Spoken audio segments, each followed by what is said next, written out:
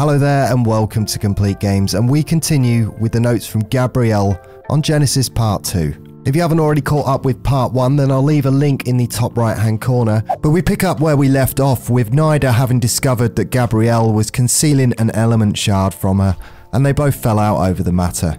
So sit back, relax and enjoy Part 2 of the notes from Gabriel on Genesis.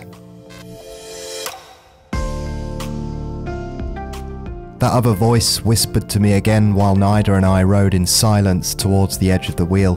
It reassured me that the element I'd recovered was my own to keep, and asked me why I'd let this girl draft me into fighting for a cause that was none of my concern. Was I really in such a hurry to die again, after so little time back among the living? We stopped to rest and eat in an alpine meadow. While Nida was gathering berries, I saw my moment. I took advantage of the training she'd given me over the previous days to take one of the striders and ride it away on my own for the Canyonlands. I wasn't sure if she'd be able to call the strider back at a distance, but it's also possible she decided just to let me go. I was free now to use the power of this great machine of hers to my own ends.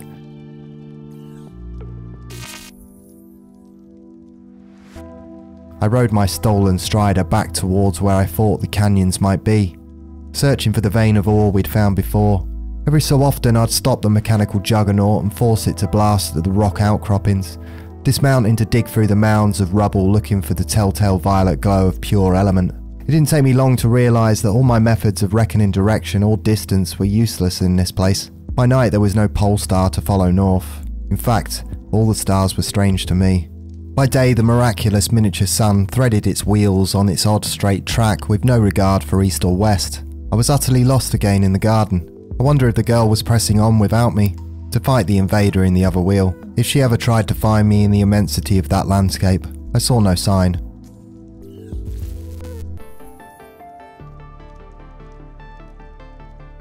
My dreams were fevered by regret during the time I'd fled from Nida. In the dark I relived the helpless rage that set me after the claim jumpers who followed me to search my tent. Those men said I had no right to stay in their new American state.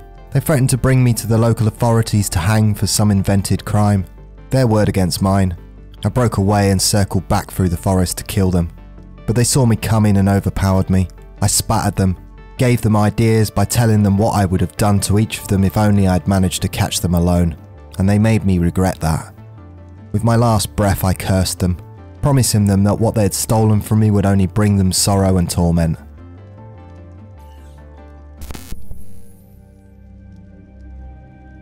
By daylight I fumed at myself for running off on my own. My pride and stubborn self-reliance has only ever bought me ruination. I turned my strider back towards where I'd left Nida, near the edges of this wheel.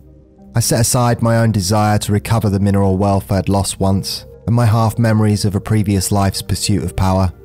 It was only this moment, and this chance to do something right for once in my miserable existence. I pushed the machine to its breaking point, urging it into a full gallop towards the girl I'd abandoned to an unfair fight. As I recrossed that landscape, shame gnawed at me, for the way I'd reacted to the dream she had painted for me. She only wanted to show me a sunset on a world I was destined to tame. Far from these gardens she and her people had kept alive for a future they never thought they'd see.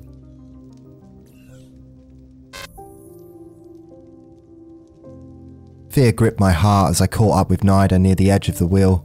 I had to fight my overwhelming urge to retreat again.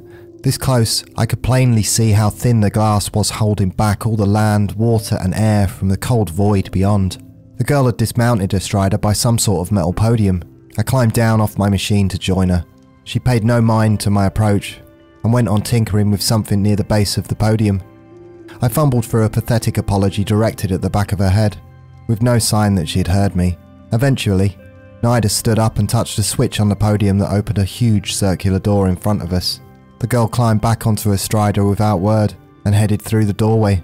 I scrambled to catch up and follow her into the other wheel.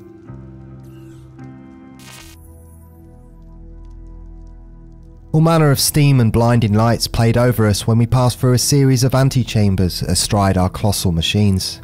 At last, another of the circular doors opened and we passed through the portal into the befouled gardens beyond. The sticky sweet stink of this place was nauseating. We were confronted immediately by a vision of desecration. Corpses of the Sky People hung on spikes and scattered about the entrance, a warning for any remaining interlopers no doubt. From my distance from Nida, her expression was unreadable, but I could imagine the girl's horror. This might prove to be all that was left of her crewmates. I dismounted to join her on the ground after she had climbed down from her strider. Her face was wet with tears, but she radiated a righteous fury that I identified with all too well. In silence, we buried her friends in the poisoned earth while our mechanical mounts shifted nervously above us on their bechromed hooves.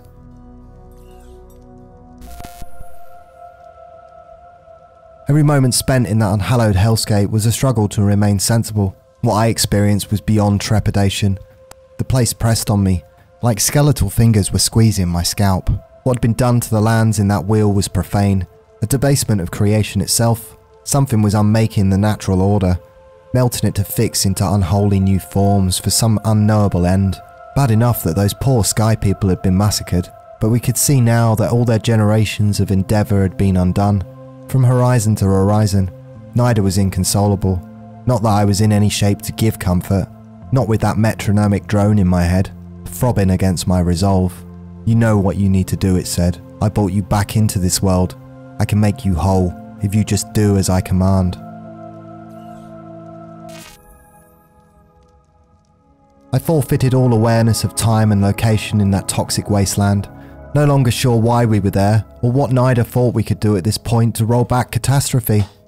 The thunder in my head exhausted me with demands for obedience, and at some point my waking mind fell into reverie. I was lost again in the flooded labyrinth under Alexandria, shouldering my terrible burden to her final destination.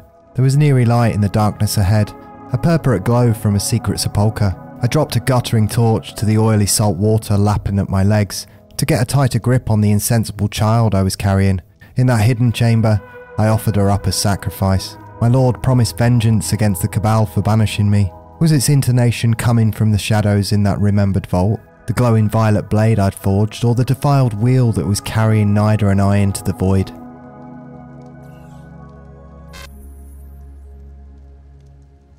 I had no peace from the unceasing demands echoing in my mind. They seemed to be coming from everywhere.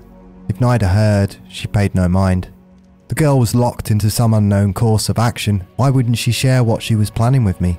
Couldn't she see I'd joined her to offer her what aid I could? At the same time, our unnatural surroundings seemed to be pulsing a warning at us. You are unwelcome here. Do not interfere. Still, the girl didn't react. She must have seen. How could she remain so fixed on her purpose? Finally, I couldn't abide the tension anymore. I signalled for her to stop and confer. We dismounted and met at the feet of our striders.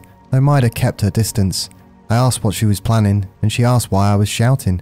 She really didn't hear all the yowling. That was when those strange finned creatures attacked us.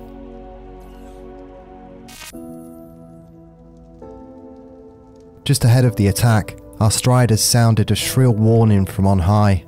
I was glad that Nida showed me how to rig our mounts with weapons at the ready, because they were able to open fire on incoming predators while we scrambled for cover. Explosions erupted all around us, spraying us with goblets of the slimy ground cover. Nida began to run to our right, then changed her mind and ducked back to the left. She got on her hands and knees to dig in the muck underfoot, then turned to ask what I was waiting for. I helped her rip away the mats of gluey sludge to uncover a hidden hatch, just as the pride of attacking creatures crested the ridge above us. Their weird spiny manes thummed with excitement as they spotted us. Nida pried open the hatch and we dove into the darkness under the landscape. The tunnels under that defiled garden wheel were pitch dark and fouled with sullage. I lost my footing and we sloshed hopelessly in the cataracts of sleech and putrescine that carried us leagues away from our attackers.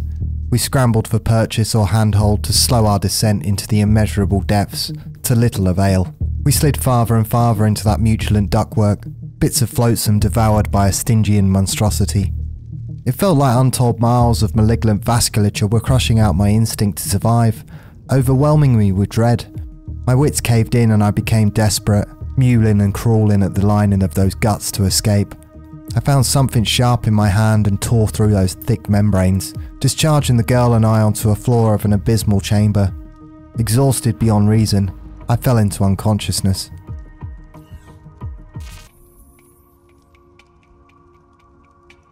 O Cerberus, King of the Dead, Giver of Wealth, may my voice reach you in the depths of your chthonic dominion. I am your humble servant, I who rename myself Lixion. Surely you are aware that all I have done was always in your honour.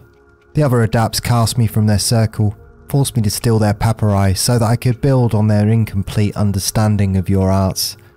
In dreams, you told me how to refine the purpureal metal that would grant me divinity with your blessing. I ask you now to lend me the power to escape this indignity. I gave you the girl, bled her at your altar and burned her in your heath. I freed her from her mortal tegument to reveal her holy energy. Soldiers of the Empire have me surrounded in your temple. I beseech you to grant me the transcendence I sought from your arcane knowledge when they find me and cut me down.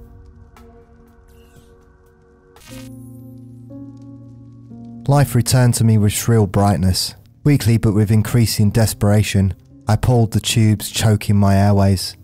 I was drowning in a viscous plasma, and then a lid opened so that I fell from my metal cocoon. Blinded by the unaccustomed glare, a diamond protruded from the flesh of my forearm. I didn't understand. A moment ago I'd been in an afterworld populated by monsters. Now I was in some metal nursery of cocoons like my own. I wiped at the glass of one after another, to see people suspended in fluid and shot through with tubes and wires. What was this place, and how did I come to be here? Then there was a voice in my head, guiding me to a suit of supernatural armour. I put it on and the voice said, "Go now and find her."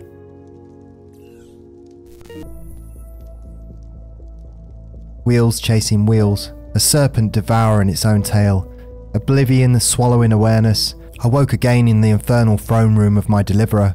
His titanic excrescence exploded up the cavernous walls from floor to ceiling.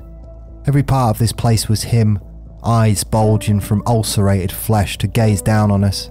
Wounds become rectitudes of triumph grinning from on high, tentacular limbs reaching for us from all sides. There were too many sides in that vertiginous cavity, an impossibility of angles that never met. I yelled to warn the girl, but of course she had already taken it all in. She was shouting her defiance up at the monumental face of our tormentor. His voice came from all around as a deafening chorus. He demanded that she submit and help him nurture his monstrous children by giving them new dreams. He demanded that I help him mine the garden for a precious resource he called edmonium. Of course we refused.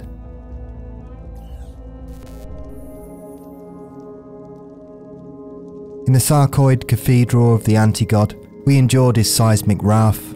Thunderous pearls of his fury buffeted us. Who were we to defy his cosmic malignity? He promised me that we would submit one way or the other, as something crawled up my back and attached itself to my head. I felt my will to resist being drained away, and fell to my knees as the entirety of our environment roared in triumph. It assured me I would go now to dig up more of the primer materia that belonged to him. I remembered the elemental dagger clutched in my fist. I threw it to the girl. "Go," I croaked with my dying strength.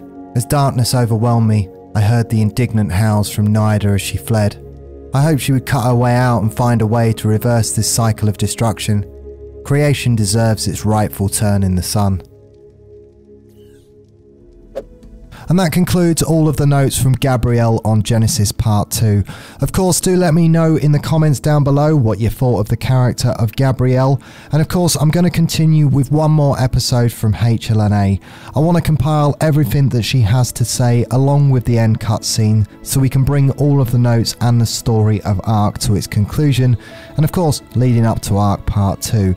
So don't forget to subscribe if you want to see more Arc content from myself. But until next time, I'm James from Complete Games, and I'll see you.